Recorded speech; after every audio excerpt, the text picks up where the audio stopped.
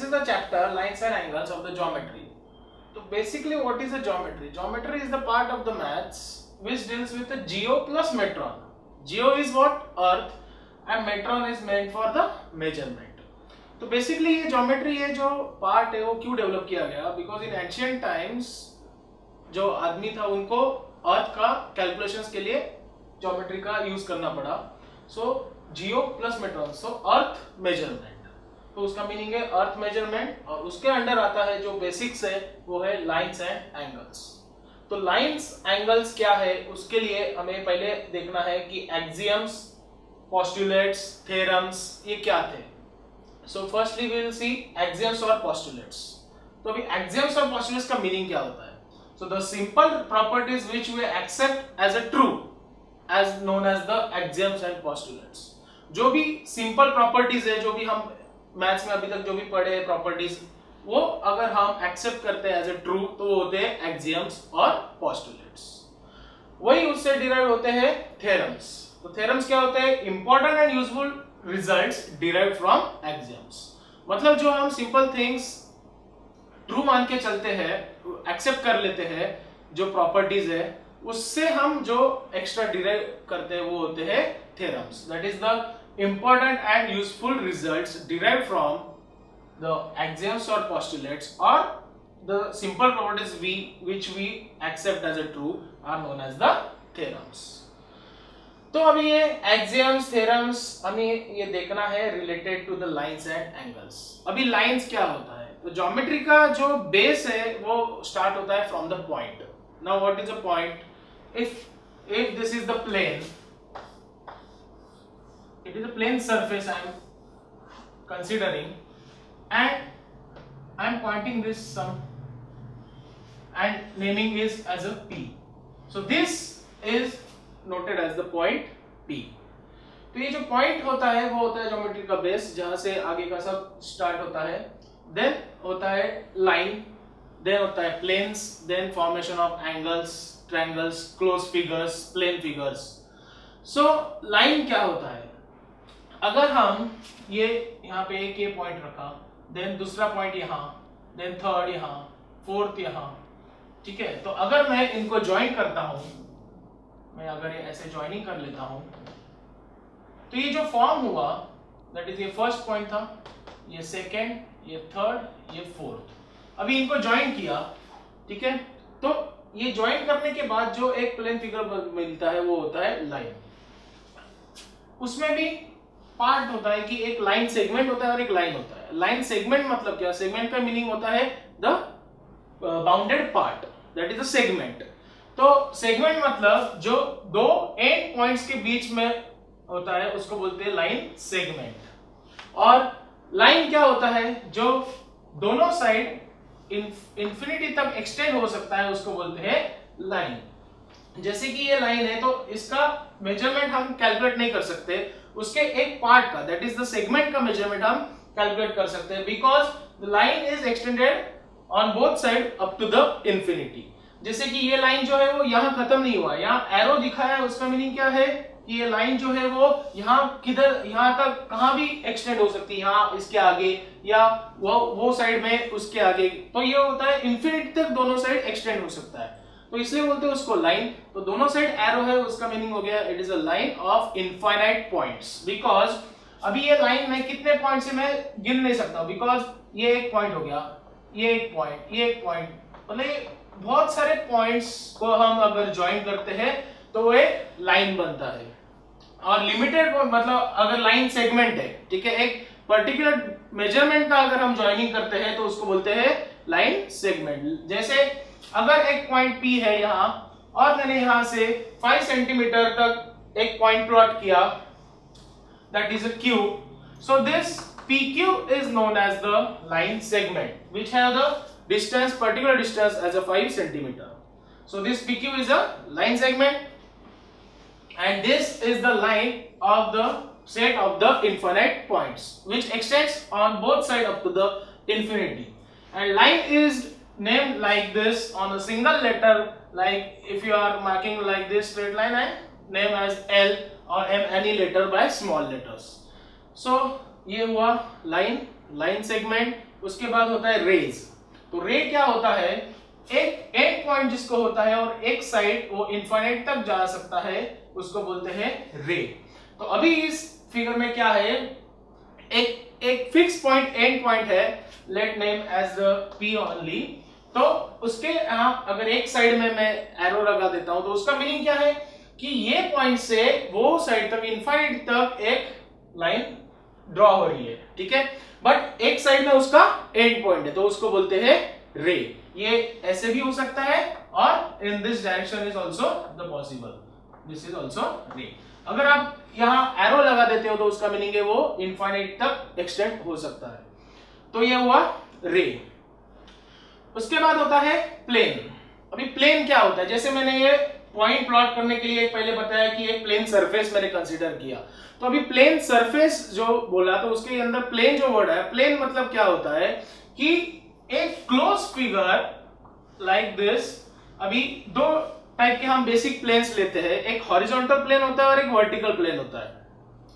Horizontal मतलब ऐसा जो है और वर्टिकल मतलब उसको परपेंडिकुलर होगा, वो होगा वर्टिकल प्लेन।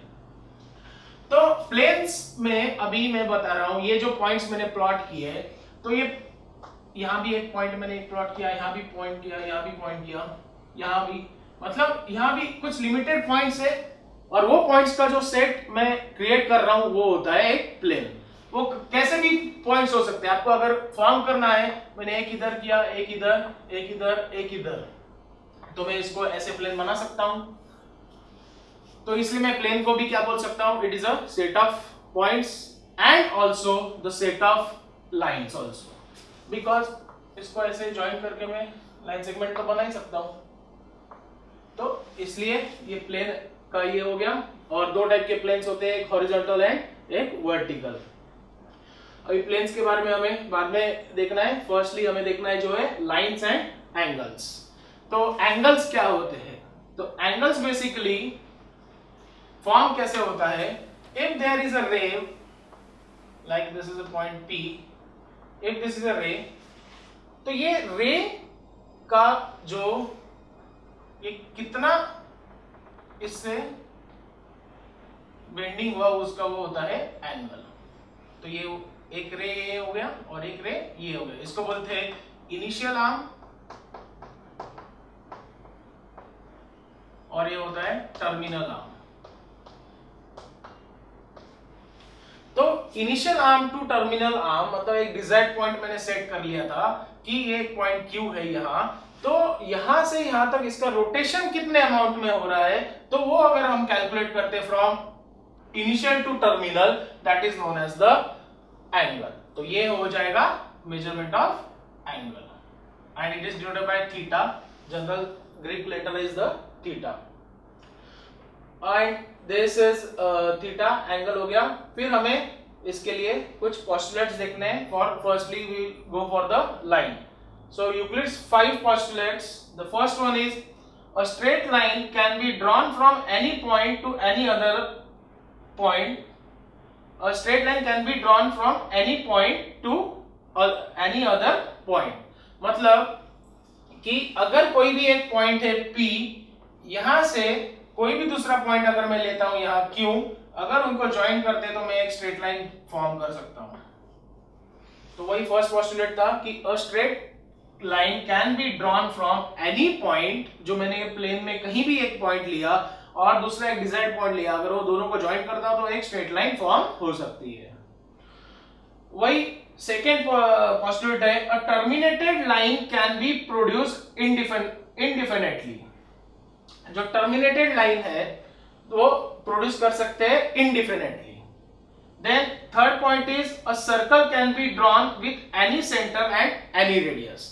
अभी सर्कल क्या होता है, basically circle is what, if I am taking this as a fixed point O and taking some fixed distance that is R, and every point from this O is at the fixed distance of R, like this first point, then this is again R, this is R, then this R। तो ये मैं जो सब points को मैं जब join करता हूं तो जो फॉर्म होता है प्लेन फिगर उसको बोलते हैं सर्कल। तो अभी ये सर्कल में क्या हुआ, एक सेंटर मैंने जो फिक्स पॉइंट लिया और एक फिक्स डिस्टेंस लिया दैट इज R सेंटीमीटर, और हर एक पॉइंट ऐसा लिया कि जो ये पॉइंट O से R सेंटीमीटर के डिस्टेंस पे है।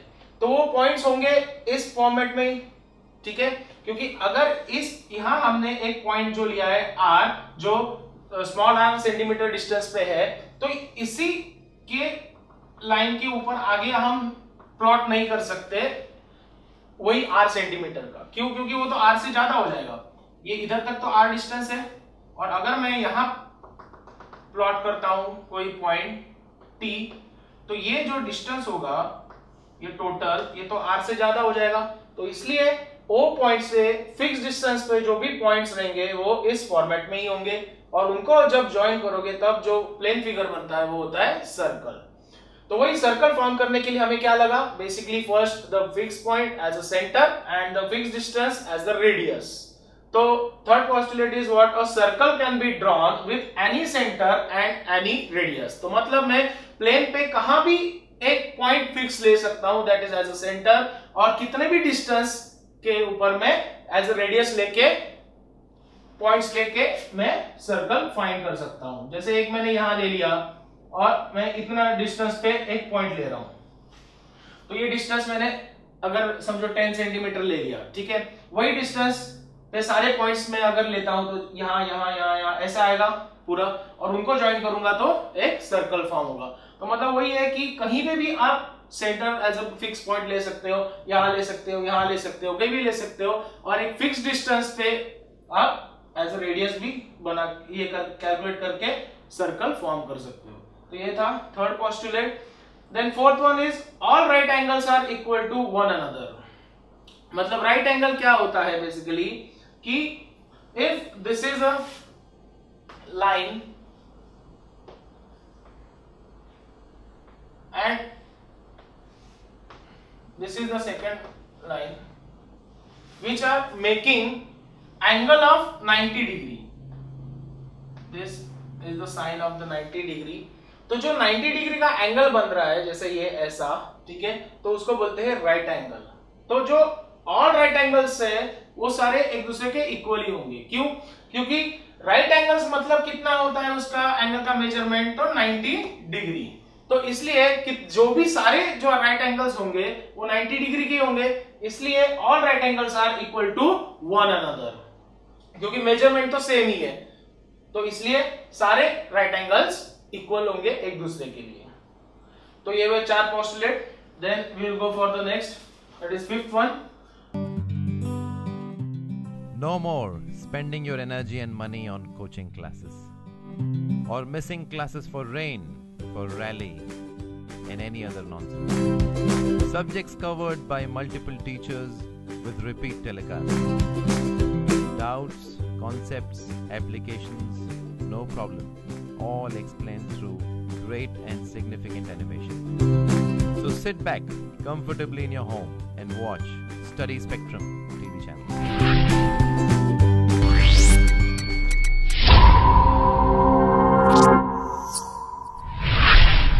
Now the fifth postulate is for every line L and for every point P not lying on L, there exists a unique line M passing through point P and parallel to L. तो आप इसको देख सकते हो यहाँ कि for every line L, एक line L लिया है, ठीक है, एक कोई भी पॉइंट P लिया यहाँ हमने, ठीक है, and not lying on L, there exists a unique line M, एक यूनिक लाइन M ऐसी एग्जिस्ट करती है जो कि L को पैरेलल है, passing through point P and parallel to L। तो मतलब ये पोस्टुलेट में हमने क्या देखा कि कोई भी अगर एक लाइन L हो और एक पॉइंट हम आर्बिट्ररी पॉइंट कोई लेते हैं P, जैसे कि हमने एक L लाइन ले लिया, एक आर्बिट्ररी पॉइंट ले लिया P, ठीक है, और एक ऐसी यूनिक लाइन एग्जिस्ट करती है कि जो ये L को पैरेलल है। अभी पैरेलल और इंटरसेक्टिंग लाइंस का आपको देखना है पहले कि ये होता क्या है। कि इंटरसेक्टिंग लाइंस मतलब क्या, कि दो लाइंस का एक कोई कॉमन पॉइंट हो, उसको बोलते हैं इंटरसेक्टिंग लाइंस। जैसे कि ये एक मैं लाइन लिया हूं ये ऐसे L, और एक ये लाइन लिया हूं मैं M। अभी ये दोनों लाइंस इंटरसेक्ट मतलब क्या, ये पॉइंट जो हमें मिल रहा है Q पॉइंट यहां पे, तो ये पॉइंट Q जो है वो लाइन P पे भी है एंड लाइन M पे भी है। तो मतलब क्या कि ये पॉइंट Q जो है वो दोनों लाइन का है, that is a common point for the both lines L and M। तो इसका मीनिंग क्या है कि both lines are intersecting lines. तो ये हुआ intersecting lines. And parallel lines जो होती है, जो कभी भी इनफाइनाइट तक भी अगर आप एक्सटेंड करते हो तो वो कभी एक दूसरे को इंटरसेक्ट नहीं करे, हमेशा पैरेलल रहे, उनको बोलते हैं पैरेलल लाइंस। मतलब वो दो लाइंस को कभी भी ऐसा कोई सिचुएशन नहीं आएगा, मतलब टू स्ट्रेट लाइंस को, कि दोनों को कोई एक कॉमन पॉइंट रहेगा, तो उनको बोलते हैं पैरेलल लाइंस। तो हमें वही पोस्टुलेट था कि एक कोई अगर लाइन L हो, एक हम आर्बिट्रेरी पॉइंट P लेते हैं, और उस पॉइंट P में से पास होने वाली एक ऐसी लाइन रहती है, यूनिक लाइन, जो कि L को पैरेलल हो।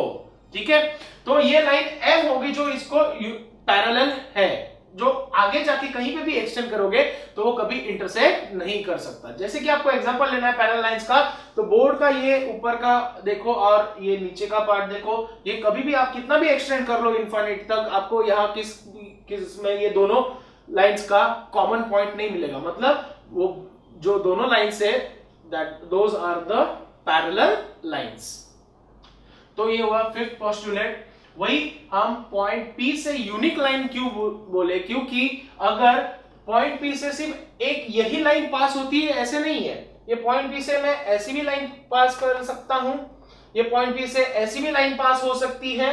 ठीक है, तो ये जो लाइंस है, ये जो मैं एक्सटेंड करता हूं, ये एक्सटेंड करने के बाद ये यहां आती है, और ये L लाइन एक्सटेंड करके यहां आती है, तो ये एक कॉमन पॉइंट मिल गया। मतलब ये लाइन और ये लाइन इंटरसेक्टिंग हो गई। वही केस में इसको हम जब एक्सटेंड करते हैं यहां और L को एक्सटेंड करते हैं यहां, तो दोनों का भी एक कॉमन पॉइंट मिल रहा है।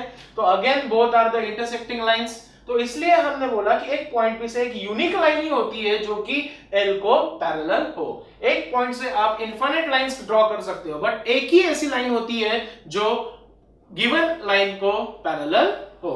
वो लाइन भले ऐसी हो या ऐसी हो, कोई भी इसमें रो आप आर्बिट्ररी ले सकते हो, बट ये जो पोस्टुलेट है वो वही रहेगा कि for every line L and for every point P not lying on L, there exists a unique line M passing through point P and parallel to L. So ये थे 5 यूक्लिड्स के postulates. First one was a straight line can be drawn from any point to any other point. दो एक point से दूसरे point तक एक straight line हम ड्रॉ कर सकते हैं. A terminated line can be produced indefinitely. A circle can be drawn with any center and any radius. All right angles are equal to one another because the measurement is 90 degree. And the fifth postulate just we have seen is for every line L and for every point P not lying on L, there exists a unique line M passing through point P and parallel to L.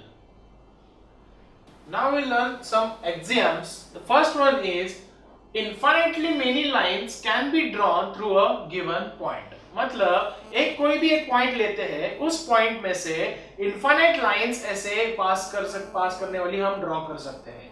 जैसे if I'm taking this point P, so this line L, this line M, this N, O, P, Q, ऐसा बहुत सारा हम lines उसमें से ये point में से हम ड्रॉ कर सकते हैं. तो वही हमने बताया कि अगर एक कोई भी पॉइंट लेते हैं तो उसमें से ऐसा infinitely many lines we can draw from that point.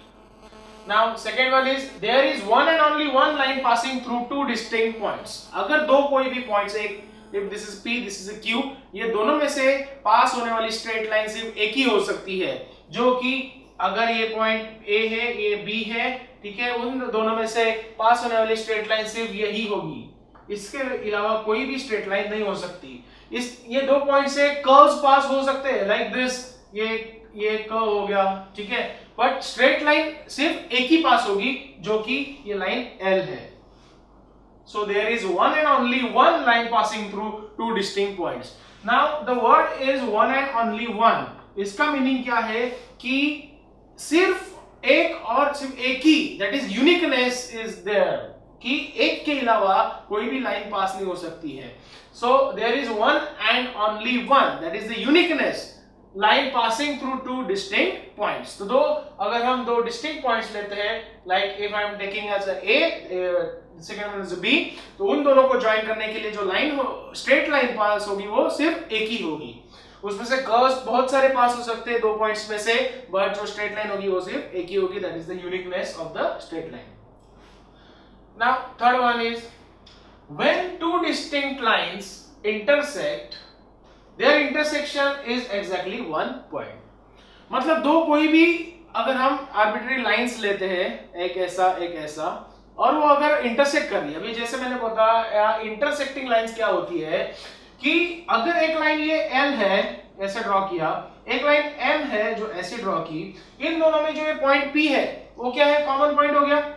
तो जिस दो डिस्टिंक्ट लाइंस में अगर एक पॉइंट कॉमन होता है वो होते हैं इंटरसेक्टिंग लाइंस। तो वही मैं मुझे बताना था कि when two distinct lines intersect, मतलब दो अलग अलग लाइंस, एक L लिया और एक M लिया, एक L ऐसा है एक M ऐसा है, तो ये जो दो डिस्टिंक्ट लाइंस है जब इंटरसेक्ट करते हैं तो उनका जो इंटरसेक्शन होता है, जहां पे वो इंटरसेक्ट होते हैं, जहां पे वो मिलते हैं, वो होता है एक पॉइंट, जैसे कि ये इधर, that is the point P only.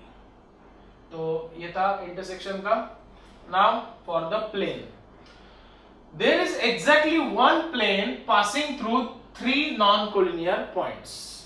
अभी तीन कोई भी नॉन कोलिनियर पॉइंट्स लिया मैंने यहाँ, दिस A B C, ठीक है। नॉन कोलिनियर मतलब क्या होता है अभी वो देखना है हमें, कि जो एक सेम स्ट्रेट लाइन में ना हो उनको बोलते हैं नॉन कोलिनियर पॉइंट्स। तो ये जो तीन पॉइंट्स A B C है वो एक स्ट्रेट लाइन में नहीं है।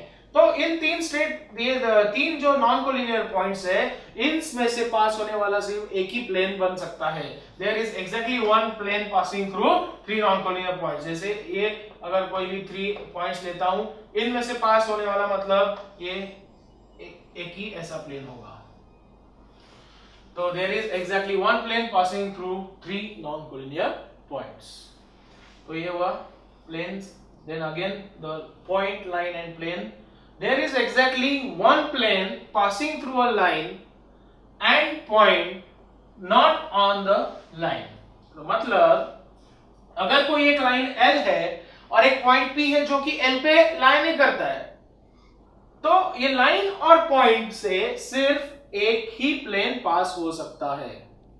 जैसे कि हमने ऊपर देखा, थ्री नॉन कोलिनियर पॉइंट्स में से सिर्फ एक ही प्लेन पास हो सकता है, उसका ही हम डिराइव बोल सकते हैं। क्यों? अगर मैं ये दो पॉइंट्स को ज्वाइन करता हूं तो ये एक लाइन ही फॉर्म होने वाली है और ये एक पॉइंट बच जाता है, तो उसको ही डिराइव करके फॉर्म हो रहा है कि there is exactly one plane passing through a line and point which is not on the line, that L। तो L लाइन अगर एक पॉइंट P है जो L पे लाइन ही करता है, तो इनमें से पास होने वाला सिर्फ एक ही प्लेन बन सकता है।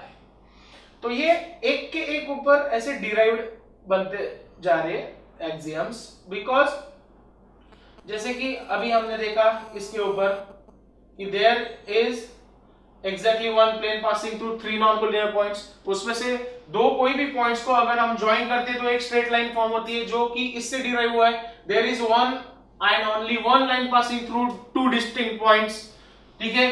तो उन दोनों में से फिर ये थर्ड वन हम डिराइव कर सकते हैं, there is exactly one plane passing through a line and point not on the line, because ये दो पॉइंट्स इसमें से अगर कंसीडर करते हैं, कोई भी दो पॉइंट्स लो, उनको ज्वाइन करोगे तो एक लाइन ही फॉर्म होगा, ठीक है, जो कि हम ये सेकंड एक्सियम में देखे। और एक हम पॉइंट कंसीडर करते हैं तो वो बन जाएगा, एक ही प्लेन फॉर्म होता है उससे। Then we will go for the next one, when two planes intersect there intersection is exactly a one line. जैसे कि हमने देखा दो इंटरसेक्टिंग लाइंस का इंटरसेक्शन होता है एक पॉइंट, ठीक है। तो वैसे ही अभी ये जो प्लेन होता है वो plane is the set of lines, right. तो जो सेट ऑफ लाइंस होगा, एक सेट ऑफ लाइंस ऐसा है, अगर आप यहां देख सकते हो, ये एक प्लेन है E, एक प्लेन है F। अभी E जो प्लेन है वो भी एक क्या है, सेट ऑफ लाइंस है, और F भी क्या है, एक सेट ऑफ लाइन से है प्लेन। तो उनको जब इंटरसेक्ट होता है तो जो इंटरसेक्ट होने के बाद इंटरसेक्शन जो होता है वो होती है एक लाइन। क्योंकि इसमें से जो E क्या है, एक सेट ऑफ लाइंस है, F भी क्या है, सेट ऑफ लाइंस है। तो जब एक सेट ऑफ लाइंस दूसरे सेट ऑफ लाइंस को इंटरसेक्ट करती है तो उनका जो इंटरसेक्शन होगा वो क्या होगा, पॉइंट्स होगा, और उनको जब हम ज्वाइन करेंगे तो लाइन फॉर्म होता है। तो वही बताना था कि दो प्लेन्स का इंटरसेक्शन जो होता है वो एग्जैक्टली एक लाइन होती है। तो हम क्या है, जो बेसिक से हम इसको आगे डिराइव करते जा रहे हैं। इसके समझने के लिए मैंने बताया, बट आपको ये डायरेक्टली याद ही रखना है कि when two planes intersect there intersection is always a line. The next one is when a line intersects a plane but does not lie in it, then their intersection is a point। मतलब कि एक कोई plane है ऐसा, ठीक है, और एक लाइन है, ठीक है, तो ये जो लाइन इंटरसेक्ट करेगी, अगर ये एक प्लेन है और एक लाइन में यहां से पास करा रहा हूं, राइट, तो ये जो लाइन इंटरसेक्ट कर रही है, जो ये प्लेन के ऊपर लाई नहीं कर रही है, क्यों नहीं लाई कर रही है, because this is the horizontal plane and this line is coming from the vertical plane, this is the perpendicular to this horizontal plane. तो ये जो लाइन है ये प्लेन को इंटरसेक्ट करेगी, तब कहां इंटरसेक्ट करेगी, तो ये जो बनेगा वो क्या बनेगा, एक पॉइंट बन जाएगा। तो ये इधर एक ये ऐसा पॉइंट दिख रहा है आपको। तो इसलिए जब भी कोई एक लाइन प्लेन को इंटरसेक्ट करती है which is not on the that plane, तो that makes a point। So when a line intersects a plane but does not lie in it, then the intersection is a point। तो हम यहाँ 2D में यहाँ ऐसे दिखा सकते हैं, एक प्लेन E बनाया है, एक लाइन L है जो कि पॉइंट P को इंटरसेक्ट कर रही है, और आपको 3D में देखना है तो ये एक प्लेन है हॉरिजॉन्टल और एक लाइन यहाँ से पास हो रही है ये प्लेन में से, तो ये कहाँ इंटरसेक्शन जहां हो रहा है तो एक पॉइंट मिलेगा, ये आप देख सकते हो यहाँ। तो यही था 7th। तो हमने ये जो एक्सियम्स देखे, तो एक्सियम्स का मैंने डेफिनेशन बताया था कि जो थिंग्स हम ट्रू मान लेते हैं वो होते हैं एक्सियम्स, ठीक है। तो वही है कि infinitely many lines can be drawn through a given point. अभी हम फिर से रिवाइज करते कौन सा देखा था, infinitely many lines can be drawn through a given point. जैसे एक कोई भी पॉइंट है उसमें से इनफाइनाइट लाइंस हम ड्रॉ कर सकते हैं। Second one is there is one and only one line passing through two distinct points। दो कोई भी distinct points में से सिर्फ एक ही लाइन पास हो सकती है। Then when two distinct lines intersect, their intersection is exactly a one point। जब दो लाइंस इंटरसेक्ट करती है तब उसका जो पॉइंट होता है वो एक इंटरसेक्शन पॉइंट होता है। So there is a exactly one plane passing through three non-collinear points। आपको ये भी याद रखना है कि 3 कोई भी नॉन कोलिनियर पॉइंट्स है उसमें से सिर्फ एक ही प्लेन पास हो सकता है। Then there is exactly one plane passing through a line and point not on the line। जैसे कि एक लाइन L यहाँ लिया हुआ है और एक पॉइंट P लिया है, तो उसमें से सिर्फ एक ही प्लेन पास हो सकता है। Then when two planes intersect, their intersection is exactly one line।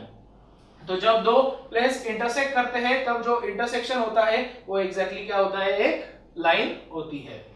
उसके बाद when a line intersects a plane but does not lie in it, then their intersection is a point।